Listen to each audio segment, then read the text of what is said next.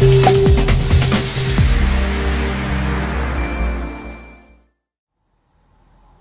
rarely come across a Cabernet from California that really blows me away for its originality and its unique expression of place. A lot of Cab for me from California is just sort of homogenous. Not bad, but I find it very hard to find wines that are very unique in their personality made from Cabernet in California. Well, here is a really awesome example made by a fantastic producer called Broadside. This winery grows very naturally. They have a very hands-off approach to winemaking, and this wine hails from the cool part of Paso Robles in California's Central Coast. It's made in the Margarita Vineyard, and what I really love about this wine is that it has this very sensual, sexy, flirty, feminine vibe to it. The fruit here is just beautifully ripe, but the wine is not oaky at all. You'll get really nice, clean, and clear notes of cassis and blackberry and a ton of flowers here. This wine is super aromatic, and it's just a great find from Paso Robles.